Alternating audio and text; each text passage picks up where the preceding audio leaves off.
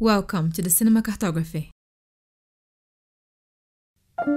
The sinful actions of a malevolent being are supposed to strike us in such an intense manner that it has the power to cause physical and involuntary reactions. Nevertheless, it's precisely those abhorrent tendencies which makes evil so dangerous, for we can never deny the allure that it also possesses. Evil is a cornerstone of art, and perhaps it's the prime location to greet it, for in art we find our attempts to manifest the immensity of one of the most powerful abstractions of the human condition. To describe evil is factual. To understand evil requires something expressionistic. The modern mythologies of the times have evolved depicting evil as a physical monstrosity, something which paralyzes us with its sheer inhuman presence.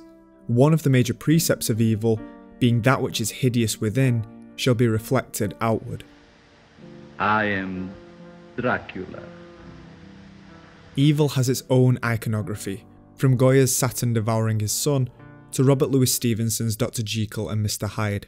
Evil has always sunk its claws into our unconscious, making us visibly aware of its presence, even when trying to hide itself. For if we can say one thing about evil, it's that evil changes things.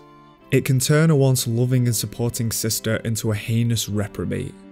But when I'm very bad and answer back and sass, then I'm Mama's little devil, and Papa says I've got the brass. It can make a proud businessman transform into a megalomaniacal sociopath, isolated from civilized society. You're not my son. Please don't say that. I know you don't mean it. Well, it's the truth. You're not my son. You never have been. You're an orphan. It can even bring two people together, both sides of a singular evil. Except for me! Nobody! Except for me! No, you don't fucking Who likes you except for me?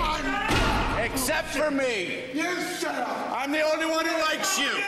For if evil is a concept, it must have some idiosyncrasies that we may decipher into a language, as we examine through the visual arts to see if we can dissect, even if just to scratch the surface, the aesthetic of evil.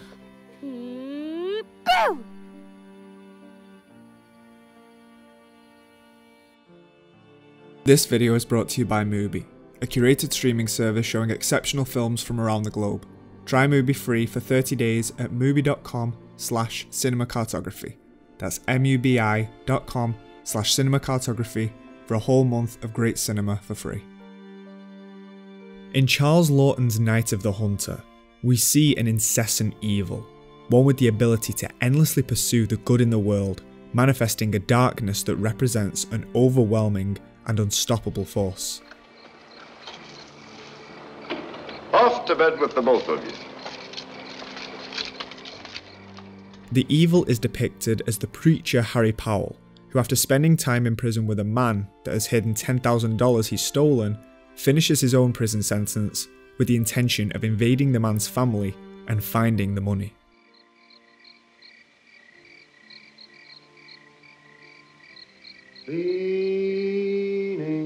Night of the Hunter displays evil as a poison that spreads through the entirety of the film, infecting it with blackness.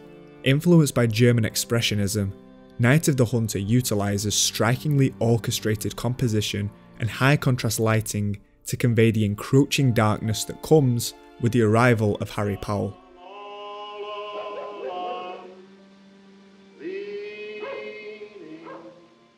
The world seems to drift into endless dreamlike nightscapes.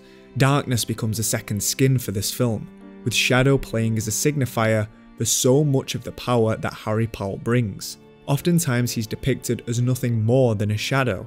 More often the outlines of the world are dictated by his overwhelming power as they morph into sharp shapes, as though he's able to control the boundaries of our characters' worlds, making it easier to access them and signifying that around him they have no chance of escape. You don't reckon I'd leave you, do you, boy? Well, don't you believe me? Why, sure, boy, sure.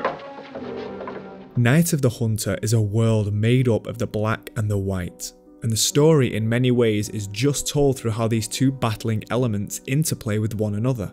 light diminishes in the darkness when a villain tells you it's otherwise. It looks like love's a goner. But wait a minute. Wait a minute. Hot dog loves a winning.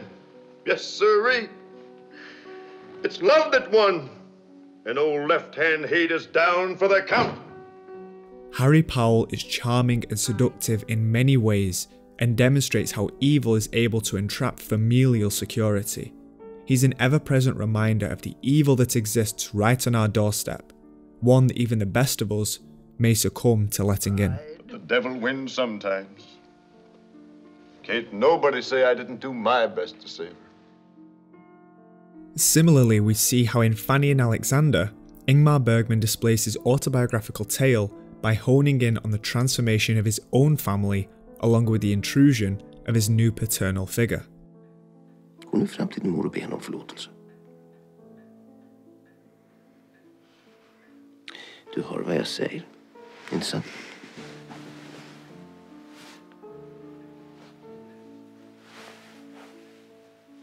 Jag ber mor om förlåtelse för att jag ljugit och lovar att aldrig göra det igen. Det är bra, Alexander. Saken är uppklarad och behöver aldrig mer diskuteras. The world of the new father is without colour, lifeless and empty.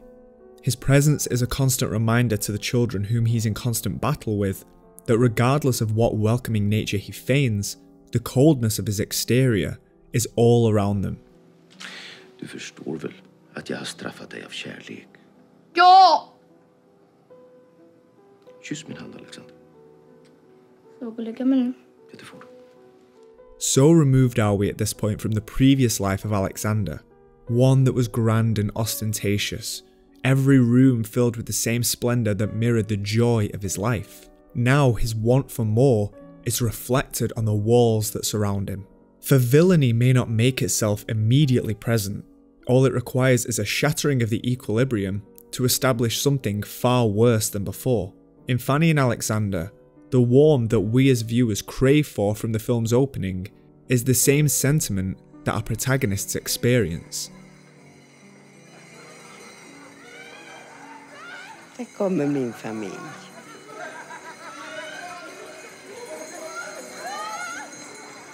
And within the same breath of an evil that can slowly shroud us, it can also be a mighty entity, far too powerful to escape its gaze. The idea of chaos is a prevalent concept in villains. The need to break the said status quo to establish a new vision is a common theme, and for one to perform these things consciously crafts a new type of villain. Perhaps the archetypical character that conveys this sentiment is the Joker, whose themes are best portrayed in The Dark Knight. All you care about is money. This town deserves a better class of criminal, and I'm gonna give it to him. We see an evil that's relentless, primarily because the core function is complete and total anarchy. Whatever order is to be established, no matter who it's under, must be destroyed. As a result, an epoch is created where any rules or codes of conduct are broken. Anything that you anticipate will happen will often result in the opposite. The unpredictability stems from the fact that within that philosophy, they are free to commit any act. The only parameters become what they decide is right and when. And when you're merely the container, the face of an idea, the removal of you does nothing against the cause you fought for. See, madness, as you know, is like gravity.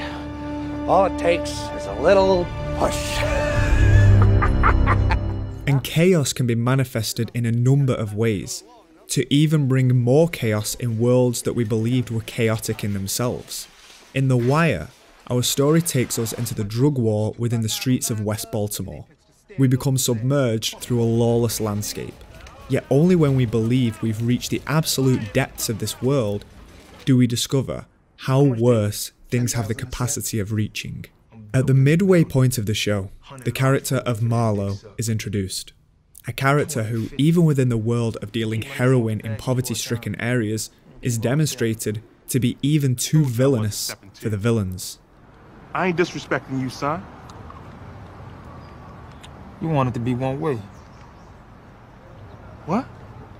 You want it to be one way. Man, I don't know what you... Man, stop! Stop saying that. But it's the other way. There are many standout things about Marlowe, but perhaps the major one is his demeanour. No matter the situation, if under threat, if imposing himself, Marlowe is an evil that remains completely emotionless. I need you to walk back up there and pack up your people.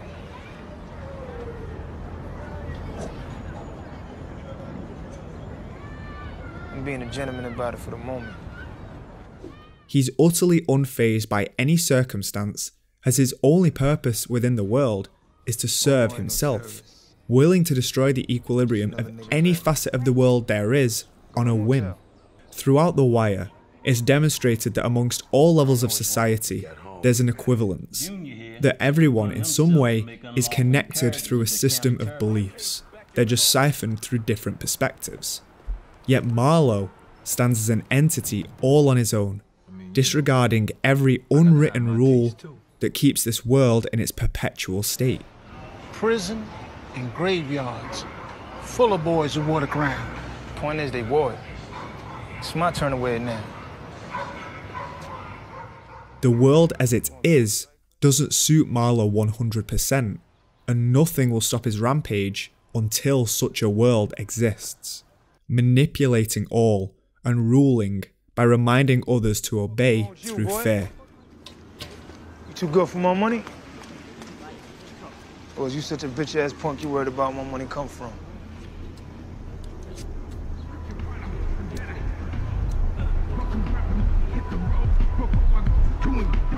Marlowe is a demonstration that when evil grows, it must change what we define as evil, and it can open doors in the world that often can't be closed again. Do you know who I am? Nigga, you know who I am?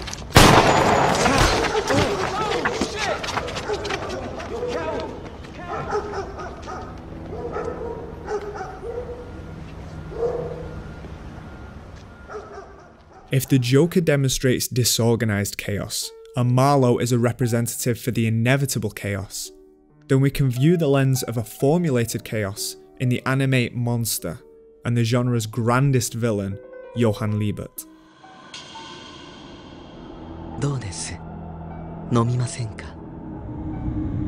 The structure of Monster is colossal in scope, telling a story that spans over 2 decades across a global scale, and this perfectly echoes the depth of Johann's destructive nature. Johann is a being of pure malevolence, pure in the intensity of this feeling and pure in the clarity of his mindset. Johann only aims to destroy and is well aware of the fact.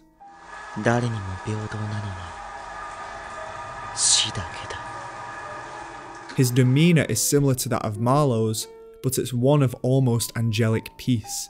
Whether it's a want or a need, for Johann, it's not enough to find the absolute pinnacle of methods in destroying an individual, but taking evil to a scale wherein a giant tapestry is weaved, where the evil has become so precise and calculated that entire communities can be infected with his poisonous hatred, managing to turn others into a form of himself. These are just examples of villains that demonstrate the idea of chaos, showing the ability to not only reflect the world we live in, but to morph it to the point of absolute destruction. And here we go. But what about those other evils? The individual people that we may encounter in day-to-day life. Ray in Nil by Mouth demonstrates a villain that for many is all too familiar. One whose unmitigated rage bubbles inside of them. Oh, listen. Stay off that gear. Right. Because this is important. There's a nice few quid involved there. All right, mate. When is it? Sunday. When? Sunday. All right, where you go? Whether there will be anything to explain this anger, Ray is an example of a man on the precipice of exploding. His capacity for destruction is always brewing inside of him. Ray is just a man, but he's one to be feared. the camera's instability and claustrophobia always placing us within his reach. More often when he's within the scene, he takes up the entirety of the screen, and even if he's not the focus, the film ensures that we're looking at him.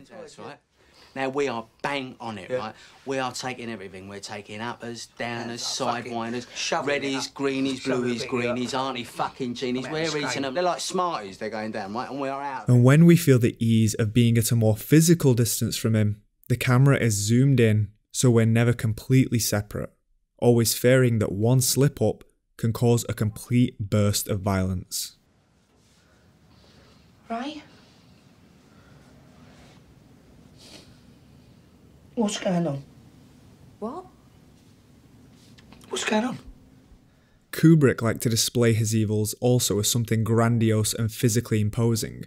When characters were undergoing some type of inner transformation, he would typically have them fill the entire screen, warping their very being. Alex has several sequences where he stares directly at the screen, a very confrontational and powerful gesture, one reminiscent of Norman Bates in Psycho. Throughout the film, we assume Norman's protection of his mother is what will be his downfall, the camera becoming increasingly claustrophobic as he becomes more and more questioned, growing in his own vulnerability. It's not until the film's final revelation, however, that we get one last look at Norman, who looks directly at us. All notions and preconceptions of him have escaped us, as he now appears more threatening than ever. There are instances of an evil being sown as a pathology, present from a younger age. Sometimes this can be as extreme as the house that Jack built, an examination into an evil so intense that there most likely could be nothing done to overcome it. I'm a serial killer, simple. You're weird. I'm weird? Why? Because I'm saying that I've killed 61 people. You said 60 before. However, other instances trace perhaps some thread of hope of better understanding, displaying the hardships of evil within the most normal of settings. In Benny's video, we see the ills of modern society. A boy becomes isolated from the world around him, slipping into a world of screens and artificial media. Schalt jetzt bitte um. Sofort.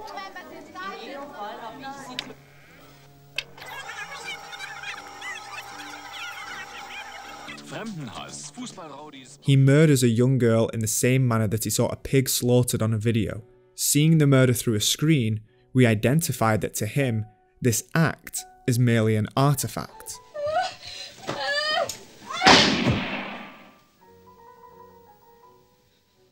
There's a separation between the reality and the hyperreal, that the act of evil quite possibly to him was not fully manifested. The incessant need to avoid reality is shared by his parents, who amidst all of his known wrongdoings, share the same evasion of the real that made their son commit heinous acts. A. Beseitigung der... Bitte reiß dich zusammen. Es hat überhaupt keinen Sinn, sich jetzt gehen zu lassen.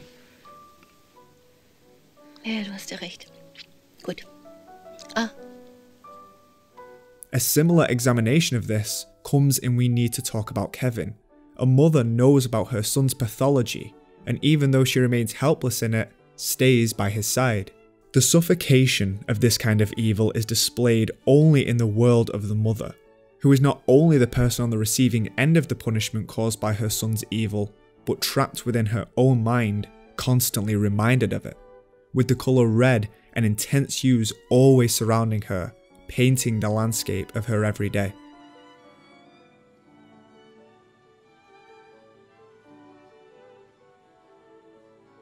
But what perhaps defines evil more than anything is that which grants it its power, is its pathology. That which gives evil not only its reasoning, but in the eyes of some, its necessity. In 2001: A Space Odyssey, absolute pragmatism and analysis results in a character which in cinematic terms becomes the antagonist, the HAL 9000 computer system. I've still got the greatest enthusiasm and confidence in the mission. And I want to help you Perhaps this is a sardonic take from Kubrick. In that which was manufactured by humans as the pinnacle of an operational system is what in many ways becomes the most human character within the film. Hal attributes the capacity of human error as a discrepancy within the species itself, a flaw he doesn't possess, making him superior. And within an objective logic, he is in many ways correct. Are you certain there's never been any case of even the most insignificant computer error? None whatsoever, Frank. Quite honestly, I wouldn't worry myself about that. The humanity that's stripped away from the characters is analogous to them being under the whim of Hal. The setting for the supposed future of humanity at this point is an archetypical, blindingly sterile future, where everything is clean, everything is pure, and nothing can harm. But with this, the grit of life is also removed. All facets of texture and flaws are not present, all else which truly makes us human. Only after escaping from Hal do our characters reclaim some manner of humanity and are cast into a world of colour and splendour.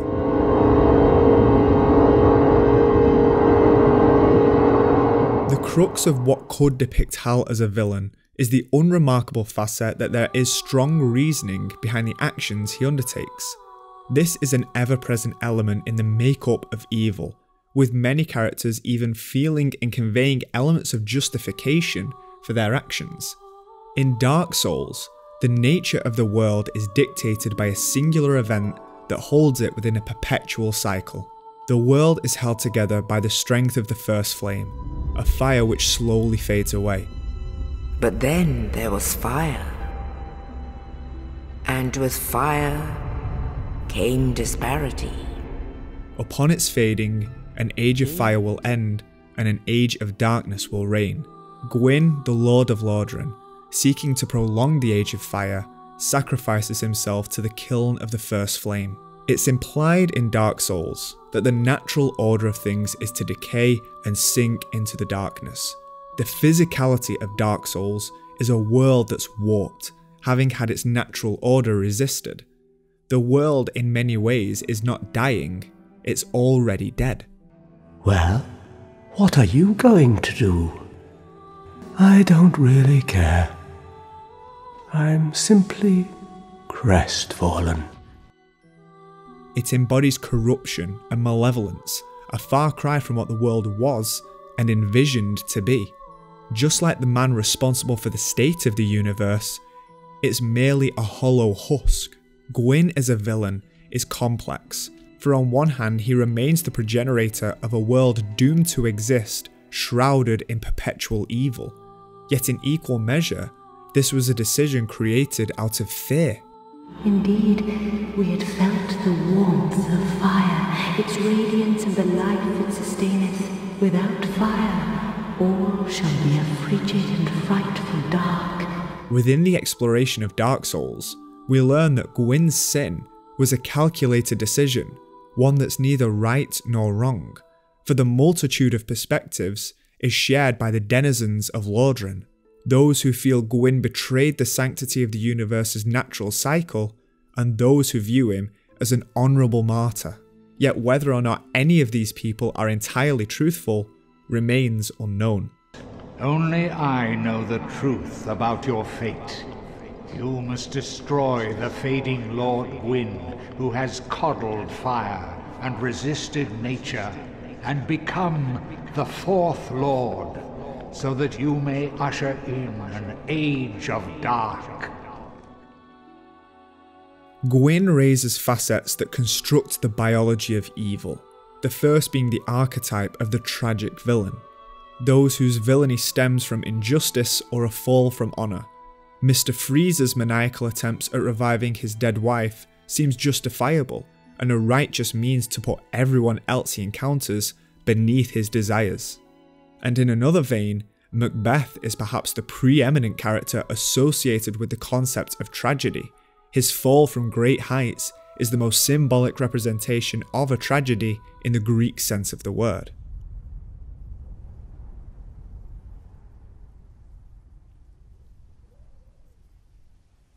However, some characters are, in their characteristics, innately tragic.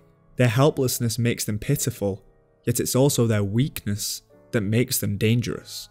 The character of Rupert Pupkin from Scorsese's The King of Comedy is an unaware antagonist. Hey, it's not that big a deal to think. I'm asking you to just think. I'm thinking. You're always telling me to think. That's all I do is think day and night about it. How can I not think about it? I mean, I've been sitting here at lunch with you, which I knew is the reason you invited me in the first place, and all I'm sitting here and eating for is to get guilty with you, right?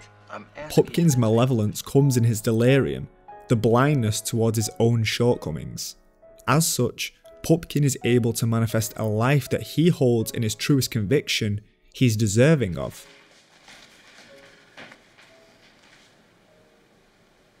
Jerry, I mean business. Get on the phone. Let's go. The fun is over. This in itself is not an evil thing to do. Some argue that in certain circumstances, that a dream or a goal may be achieved by any means necessary. However, looking at Pupkin through his eyes and through those of an objective spectator, we see precisely why the actions of a person may be seen as sad, but we must never forget that weakness very easily begets evil. Right now, Jerry is strapped to a chair somewhere in the middle of this city.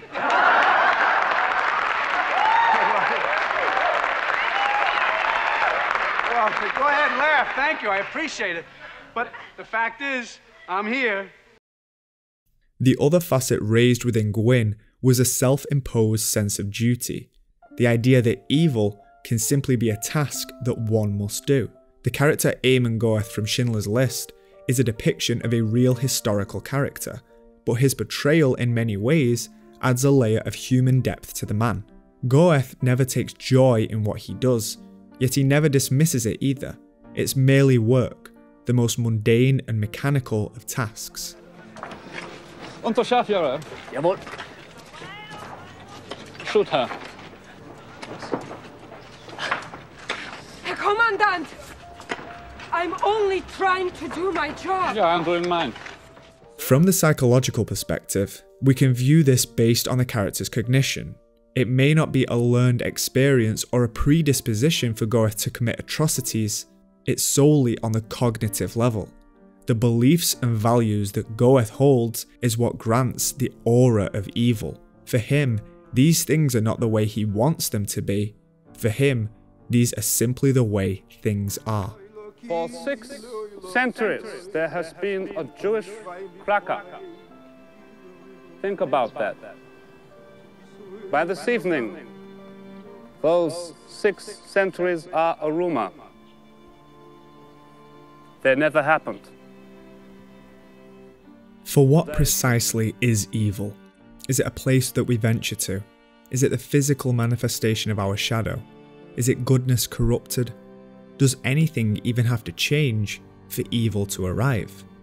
In Haneke's The White Ribbon, unexplainable and violent events begin to occur within a small time frame, with seemingly no cause.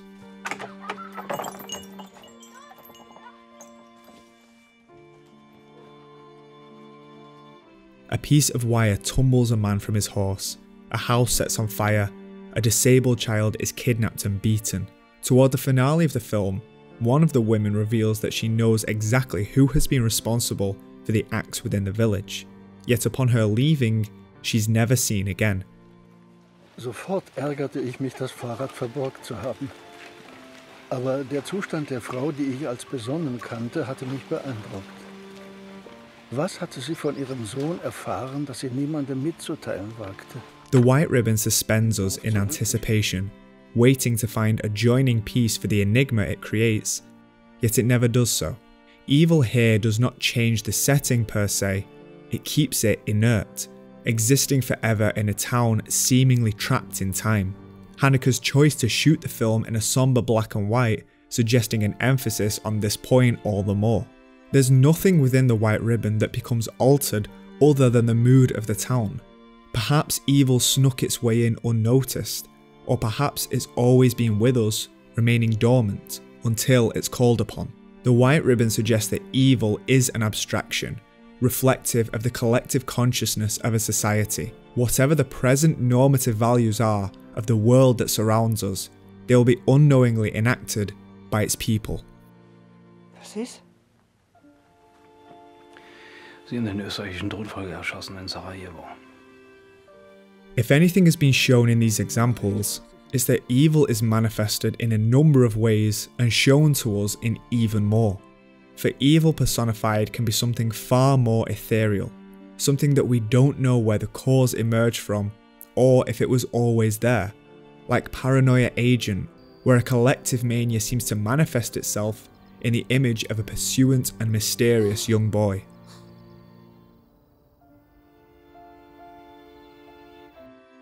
The Witch by Robert Eggers deals with a very similar idea. We're shown from the opening scene that a witch does exist. There's no question from the perspective of the viewer as to whether this world would even have the capacity in creating an otherworldly evil. Our characters exist in an environment where the landscape utterly envelops them, with towering trees and foliage making them look like the unnatural ones there. But what the witch demonstrates is that even when there is a known evil out there, it's still often inwards that our own shadow is directed, unaware that we are manifesting something much greater. Well, I'll read out a chapter of the Word tonight. We must find some light in our darkness. Tomorrow we will have a fast day, but for our sins. The younger children torment the animals.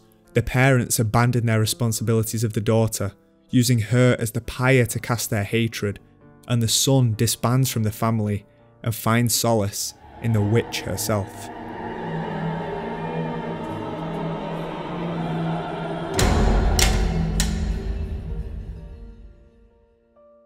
For people are often in tune with their world, even if their world is toxic. In Bellatar's Werkmeister Harmonies, the evil is the collective.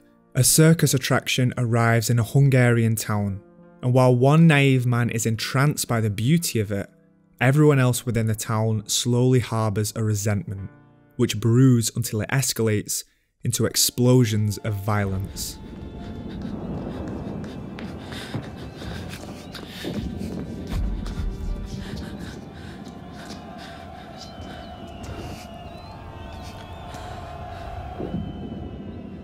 There's nothing that would quantify the citizens of the town to fear the attraction, however it seems that their mind is already made up.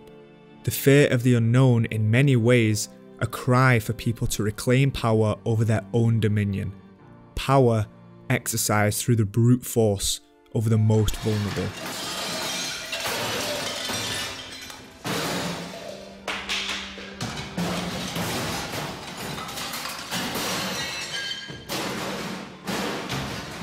Evil penetrates the world silently in Werkmeister Harmonies and spreads like a virus. Upon returning time and time again to parts of the world, during our absence, they grew more volatile and larger in scale. Yet simultaneously, nothing about the world had changed. Nothing other than their perspectives. The evil of Werkmeister Harmonies is the collective paranoia that things are to be conserved precisely as they are, that a person need not change nor acknowledge their own vulnerabilities. If any type of suggestion were to be made, then the world may as well be destroyed, lest an ignorant man be exposed.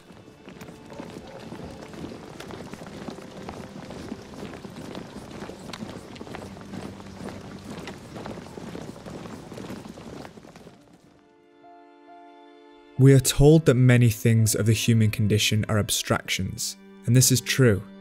Yet we must not confuse this, for those abstractions remain very, very real. Evil does in fact change things. It's a boundless force, and anything in contact with it shall warp, transpose and shift into a thing often far more heinous than we can comprehend.